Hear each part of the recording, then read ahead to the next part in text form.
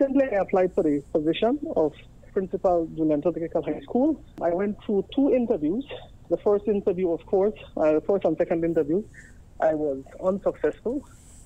The results were sent to the Teaching Service Commission. It was reviewed by them.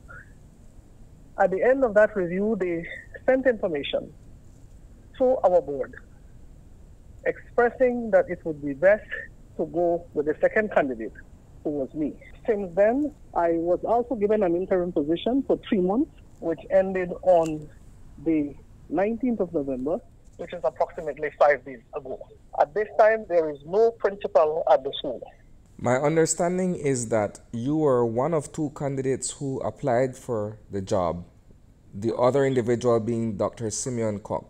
That's correct. What is the situation in respect of his eligibility and why you're overlooked for the post? From what I gathered from the response of the Teaching Service Commission, there were 3 grounds on which he could not qualify. One was the retirement class, which means that preference should be given to a younger candidate.